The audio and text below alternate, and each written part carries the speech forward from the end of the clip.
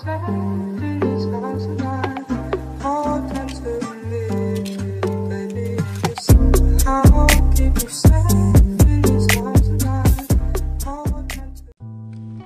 what's up, y'all? It's Josh back again with another video for the day. Yeah, I'm disappointed in all y'all, man. Why? Just why? I don't understand. Why y'all walking on crates? Y'all know crates are some of the most unstable things to walk on. I fell off of walking on one crate. Now, I can only imagine people walking on 5 and 6. What's wrong with y'all? So, recently in the news, it said there was a woman who died during the crate challenge. That's false. She's not dead. She's very injured. I just watched the video. I'm not going to put the full video up there because I'm pretty sure it's going to get taken down by YouTube.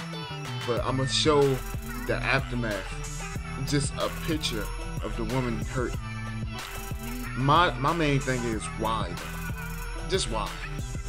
Why would you put yourself in harm's way like that? So that you could get hurt. I don't understand. So many other things y'all could be doing on it. Y'all could be studying, trying to make the world a better place, bettering yourself, looking for a better job. So many things you could do.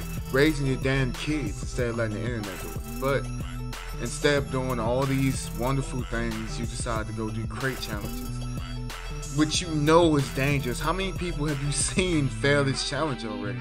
I don't understand why y'all put yourselves in harm's way, but I'm just disappointed. I'm very disappointed in all y'all.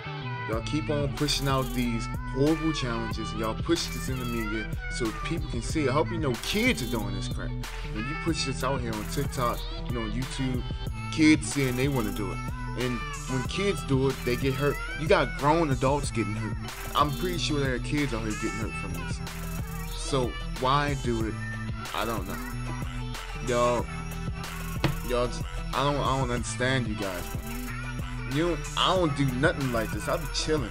I'll be in my house, temporary house, playing the game, going to work, making videos. I'm writing a book currently. I'm trying to occupy my time with things that can better myself. I'm reading The Art of War by Sun Tzu. Real talk. Reading a lot of books. I'm making a book. It's so many things that you can do to keep yourself busy. Don't look for pointless things. Don't play with your life like that. You only get one. Don't play with your life like that. What's wrong with you people, man? God damn. Next thing you know, people gonna be swallowing bleach, the bleach challenge. I mean, they already did that. That's ain't even nothing new. I mean, what? I don't understand y'all, man. Peace out. I'm gone.